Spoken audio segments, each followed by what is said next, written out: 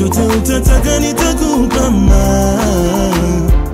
guys, welcome back to our channel. It's your girl Fanny back with another reaction video. If you're new to this channel, make sure to give this video a thumbs up, share it with your friends, and of course do not forget to subscribe. Like I said, my name is Fanny, and on this channel we post reaction videos each and every day. So if there's something that you guys want us to react to, let us know by dropping the link in the comment section below and we'll do it for you. You can check out our second YouTube channel called Fanny&jessy 2.0. You can hit that subscribe and enjoy our weekly content.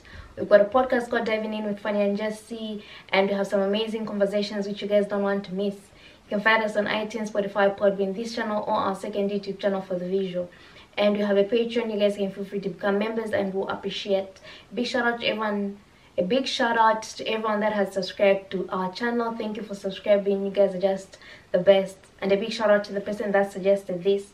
Make sure to check out my blog Morning Coffee with Fanny and enjoy the content that I'm putting out. So a big shout out to the person that suggested this. Today we're reacting to Sunnah of the Prophet and its categories, Dr. Zakir Naik. So without wasting time, let's get into the video. Could you explain to us what is Sunnah, what does it mean, and how many types of Sunnah are there? Alhamdulillah, wassalatu wassalam ala rasulillah wa ala ali wa sahbihi ajmain, amma ba'd. A'udhu billahi minash shaitanir rajim. Bismillahir rahmanir rahim. Rabbi shrah li sadri wa yassir li amri wahlul 'uqdatam min lisani yafqahu qawli. The word sunnah literally means the way or the custom, and the sunnah of the Prophet means the way of the Prophet or the Prophet's tradition.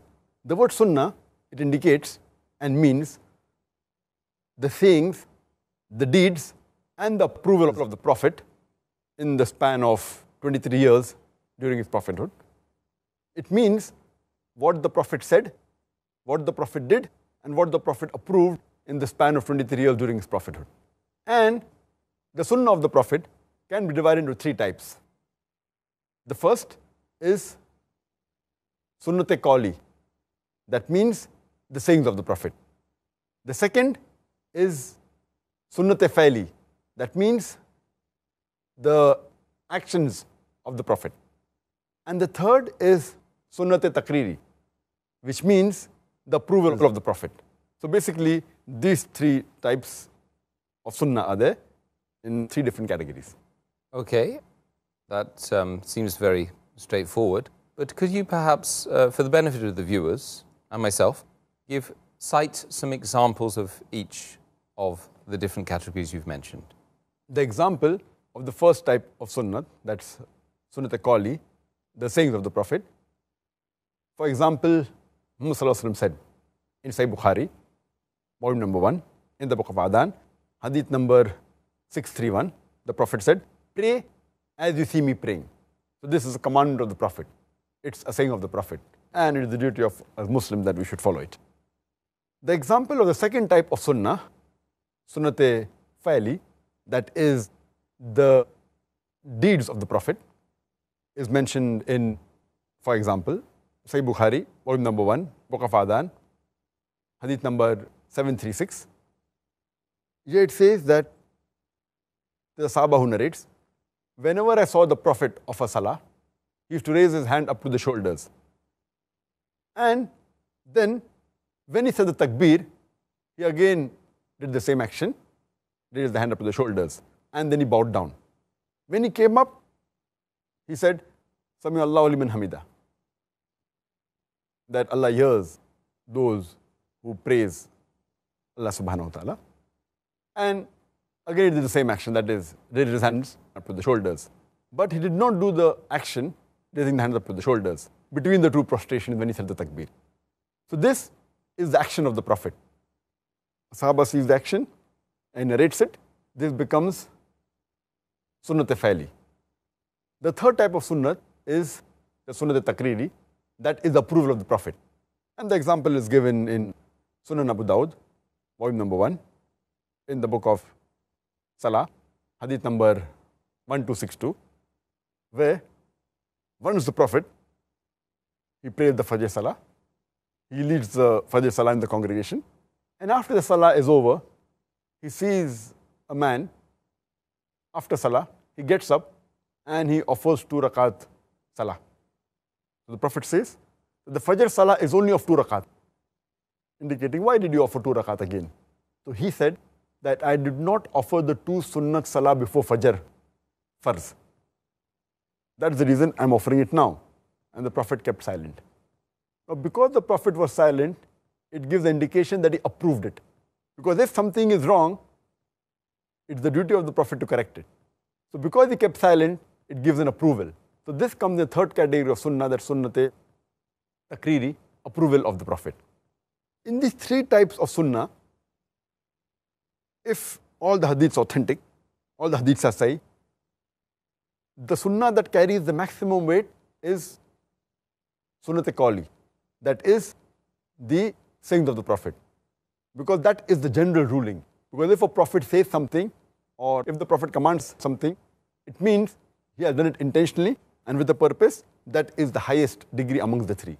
The next is sunnat fa'li, that is the action of the Prophet. So what the Prophet did, maybe a Sahaba saw it and narrates it. But there can be occasions where a Prophet did certain things out of necessity, which may not be the normal norm. Therefore, the action of the Prophet carries less weight than the sayings of the Prophet. Saying is with consciousness, and that is the general ruling. And if there is a difference between the saying and the action of the Prophet, the saying of the Prophet carries more weight. Because maybe the action was done out of some reason or out of some purpose, which the person who is seeing it, he may not be aware of it. And we'll have such examples. I'll give some examples in future, inshallah, in this episode. And the third amongst the 3 is the sunnate takriri, approval of the Prophet. That means he kept silent, that means it is approved, it is permissible.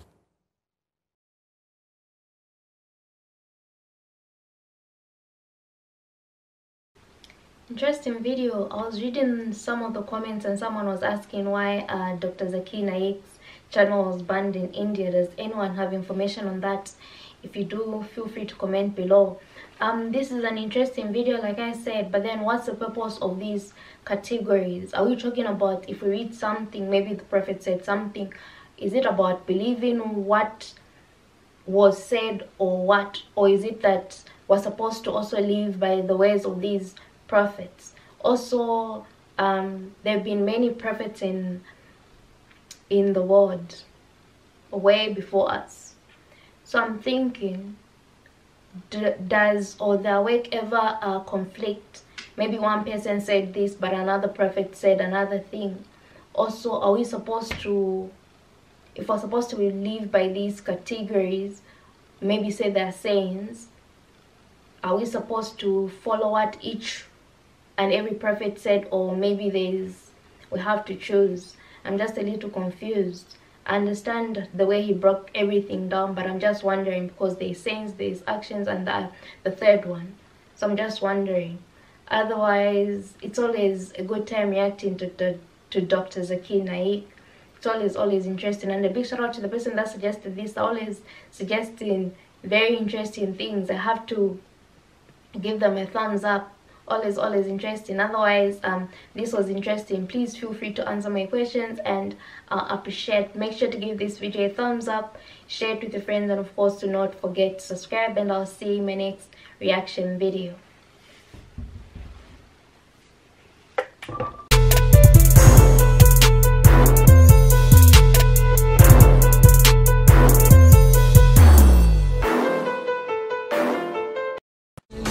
When I think about you